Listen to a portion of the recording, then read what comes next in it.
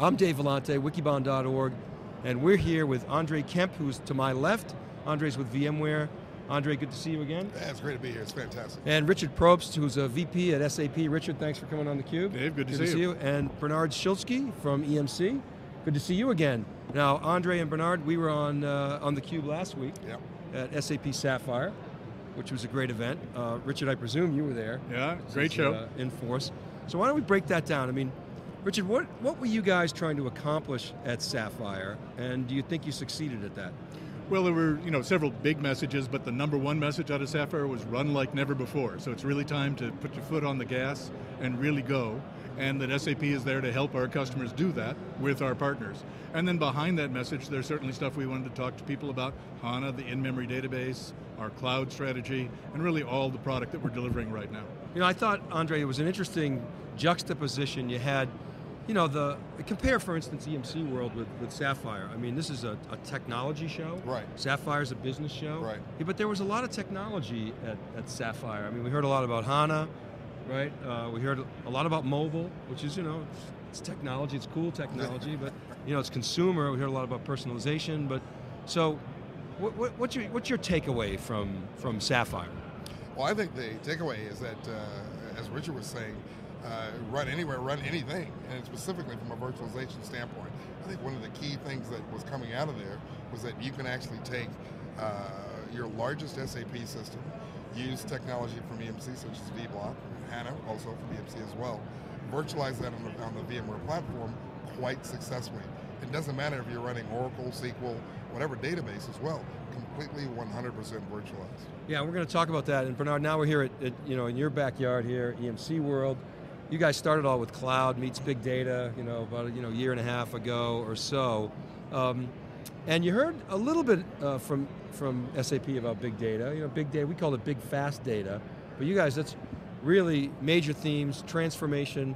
What's the vibe at EMCworld for you, and what's your angle on all this?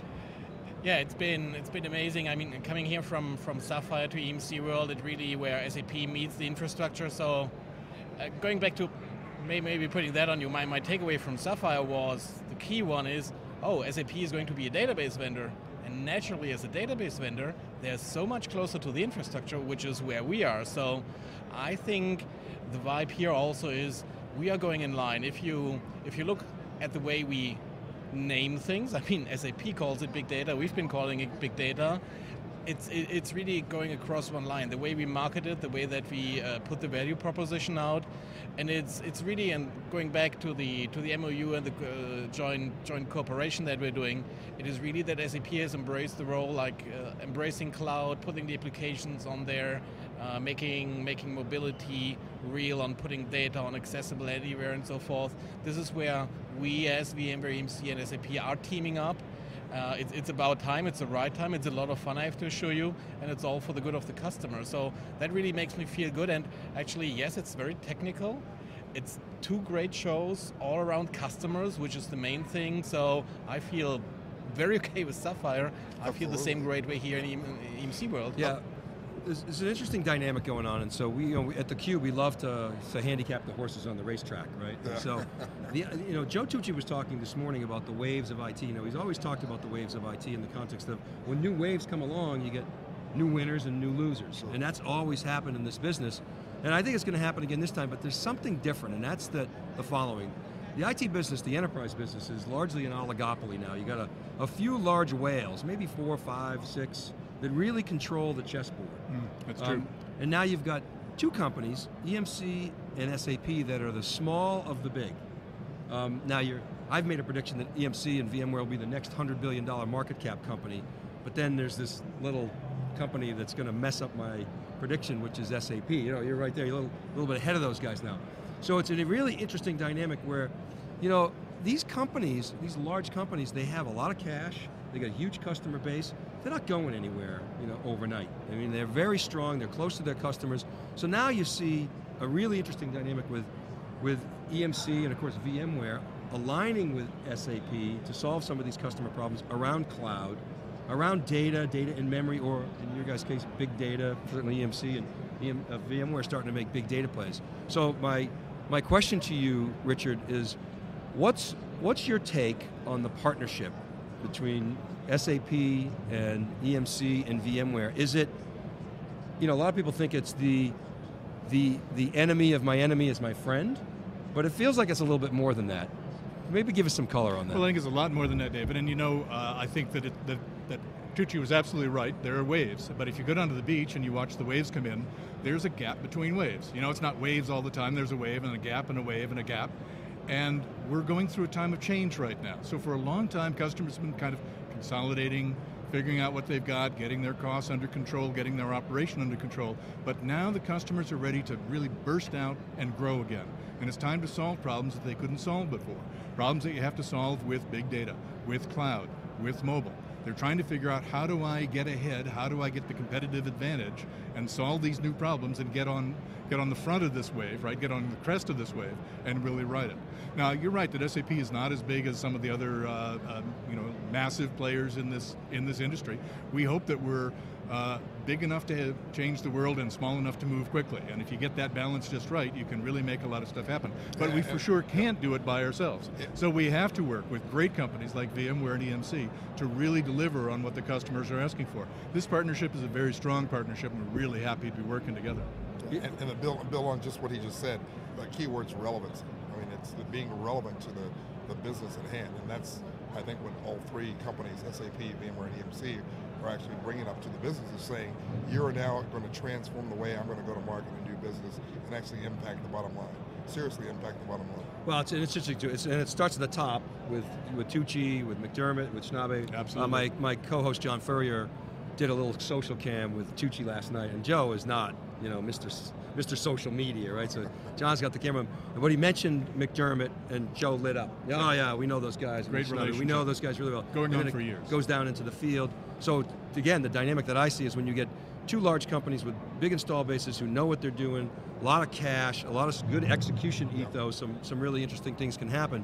The other thing about Sapphire that I noticed, I mean, you think of SAP, you think of big, lot of function, obviously in the core applications, but it's big, it's complicated, it's hard to change. What you heard from SAP last week at Sapphire was flexibility, speed, personalization, mobility, all the hot trends, cloud. Absolutely.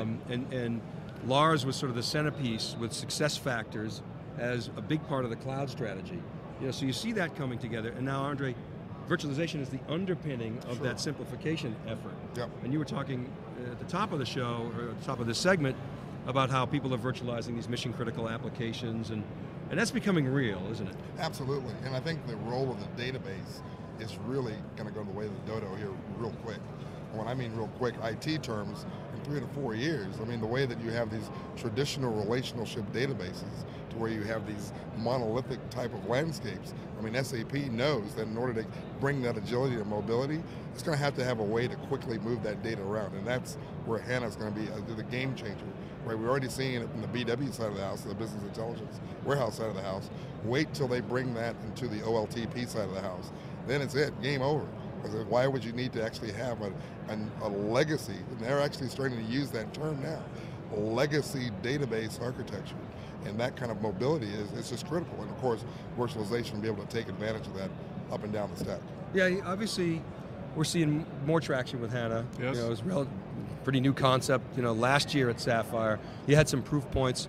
One of the the executive chairman of McLaren said, quote, "We are blown away by the capabilities of HANA." I thought that was a decent testimonial. Well, McLaren has always been really smart about collecting data. They collect data, from every point in the car and every inch of the lap. They're pulling down that data. But the point is, it's not about gathering together petabytes and petabytes of data. It's about figuring out what the real meaning is, about finding the needle in the haystack and really digging out where the value is in that data. And to do that, you've got to combine big data with fast data. So you've got to get in memory. You've got to be able to run queries thousands or hundreds of thousands of times faster. McLaren's early at seeing the value of this, and so are some other customers. But the truth is, this thing is taking off like wildfire. It's the fastest product we've ever brought to market. Did 160 million its first year, which was half a year. So Euro. Yes. Right. Yes. That's euro. Euros in a half a year. and just is going on from there. So we're seeing wonderful uptake. The early adopter customers are already figuring out how to take value from it, and everybody else is saying, this is too good to pass up, I got to get on this quickly. They're right, they're absolutely right. This is changing the industry. I mean, it's early, but that's a good number, that's sizable, it's meaningful, there's a lot of proof points you can pull from that, and SAP's messaging was very strong around it. You can see the commitment. Yes. I mean, if you're an SAP customer and you're not thinking about how to, enable mobile and HANA, then you're just not paying attention. Well, then we should be talking. Let's put it that way. Right. So fair enough. Now, having said that, let's see. I guess it was Snabe who said, "Imagine a world where all data is in memory, and you don't have to have a traditional disk-based database." So Bernhard, I have to ask you again. You're EMC. You're all about supporting those traditional disk-based databases. So, what does that mean for you? First of all, I mean, you know that we are more in the storage software business, so we're attaching classical disk, we're attaching flash and everything. It's about to be able to replicate data. So it's... Sure, you guys sell a lot of hardware, come on. Oh yeah, sure. Good margins. But it's also a lot of software, you see. So I think, when was the disk invented? I think it was by IBM in '56, okay? And in '56 it was invented because main memory wasn't sufficient, okay? So yes, a lot of stuff fits in memory, but I mean, there is an exponential data growth almost 30, 50 times. And if I ask any of you guys, do you ever believe that all of the data that's being collected will ever reside only in memory? I'd be hard pressed to believe that you say like, yes, sure. For operationalizing the data, putting it in memory, yes, good idea.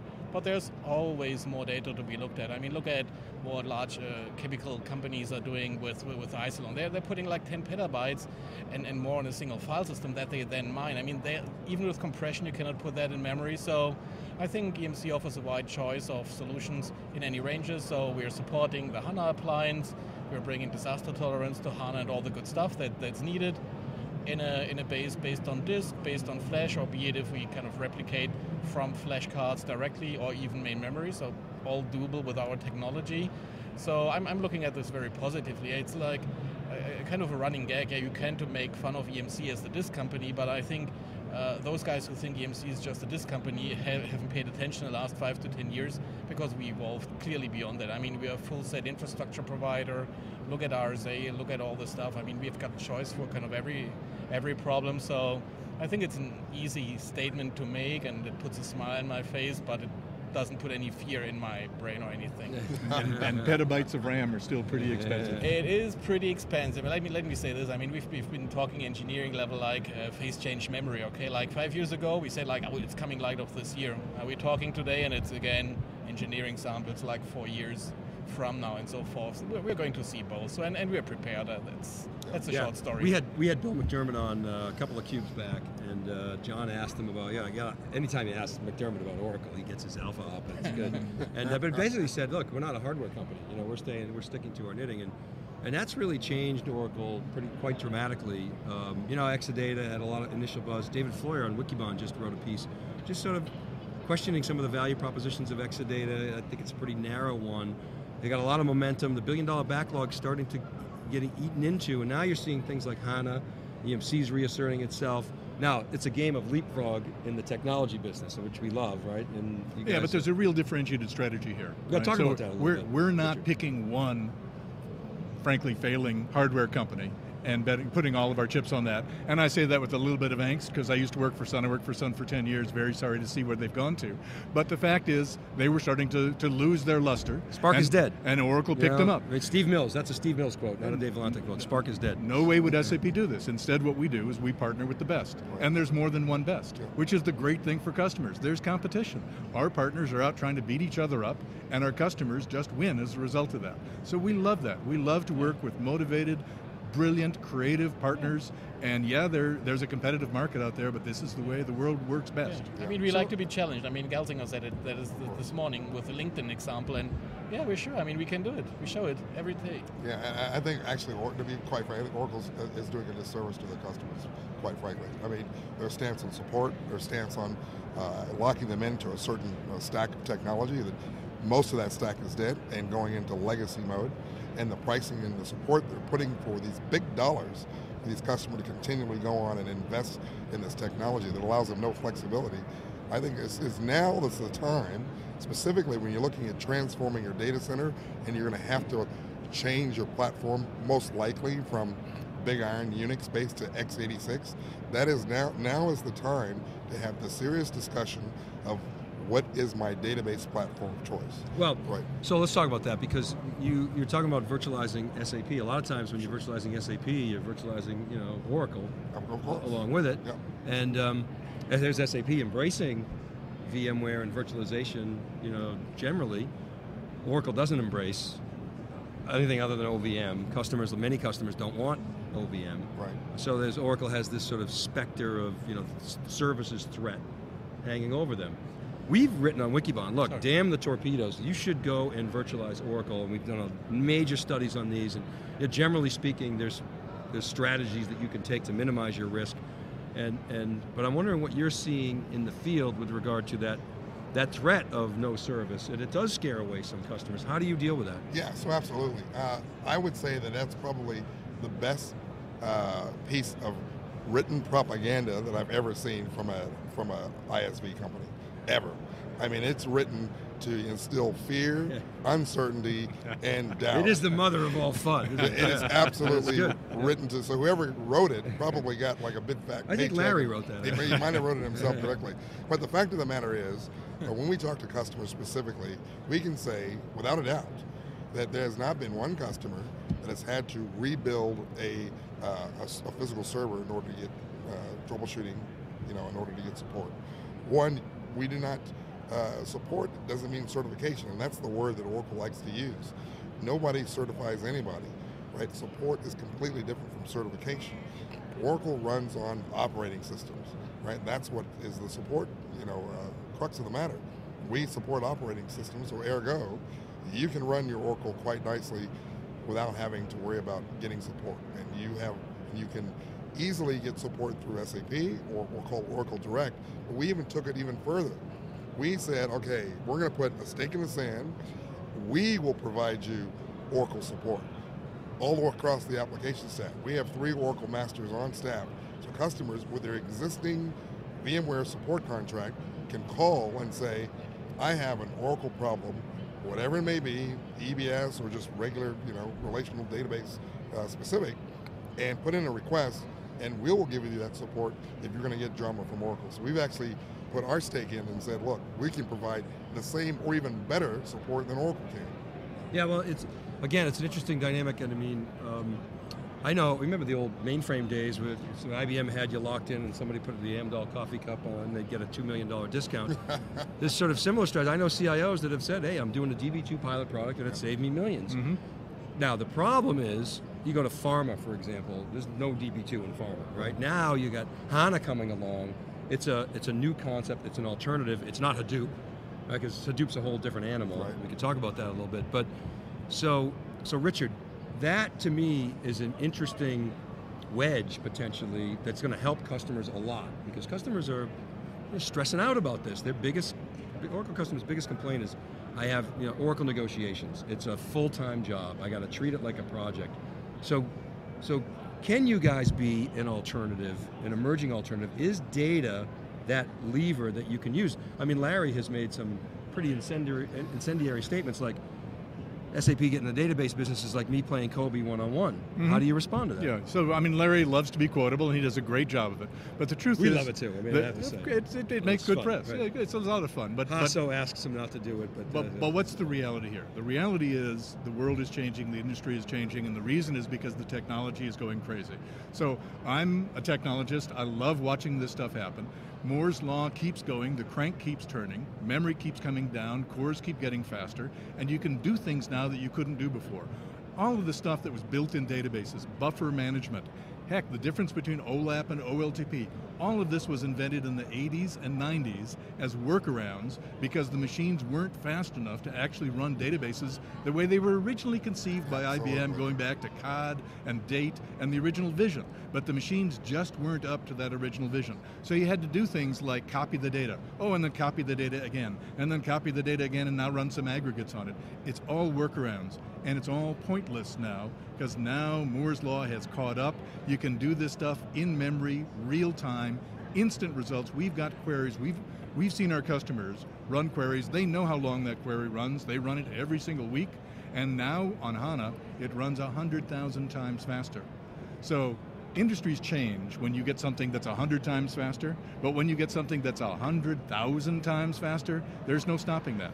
Yeah, In-memory is the answer. And I think that, and Hasso actually, the portions of his talk that I could follow were actually quite interesting, where he talked about, look, there's not a lot we can do for OLTP performance. Maybe we can turn some knobs and get that up 2 or 3x, and he talked about aggregates, and he talked about the reasons why. Sure. But to my earlier point, data is the wild card now. Yes. And the type of, the massive amounts of unstructured data is really that lever that you can use to change the game. If it's literally 100,000 times faster, if it's 100 times faster, that's going to change things, as you said. Yeah. And that, to me, is what's most interesting here. People talk about the 3 V's of big data, the volume, the velocity, and the variety. There's a 4th, which is value. And that's, to me, what HANA brings, is being able to unlock that Just value. what Richard was saying, what does it actually mean? You need to sift through that big data Right. quickly. And the fastest way to do it is to put it in memory. And you can't put it all in memory all at once because very few people can afford petabytes of memory. So you need both. You need the big data and you need the fast in-memory access to the data that you're working with right now. You need them to work together. And this is why SAP loves to be working with EMC, with VMware, to help our customers get everything that they need, the solution that works as a whole. So what are the specifics of the relationship? How does it all work? How do you guys go to market together? Do you actually make sales calls together? Do you? Well, I would say that there's really 4 parts of the relationship, if I may. So there's about first products, and we're working to bring our products together. So from SAP Landscape Virtualization Manager, working with vSphere, we're already looking at how could we integrate it perhaps with vCloud Director, working with EMC to integrate it directly at the storage level. So getting the products to work together. Secondly, support. So none of this finger pointing. Getting our support folks to be talking to each other and making sure that the customer doesn't have to keep picking up the phone but just get served right away, which makes them into the third, services. We're bringing services together, integrated, coordinated between the 3 companies to help the customer move forward. And then the 4th thing is, what's the roadmap? They don't want to see a point in time. They want to see that we've got longer term plans, that we're working together, we've got next generation and next generation and next generation behind that already in development. And so the 3 companies are working very closely together on kind of a new next generation way of managing complex systems on the cloud. Yeah, and we saw the VCE coalition sort of as the harbinger to relationships like this. You guys must have learned a lot from that, I'm sure. We got a break. This was great. I really appreciate you guys coming on again. And Richard, it's a great summary.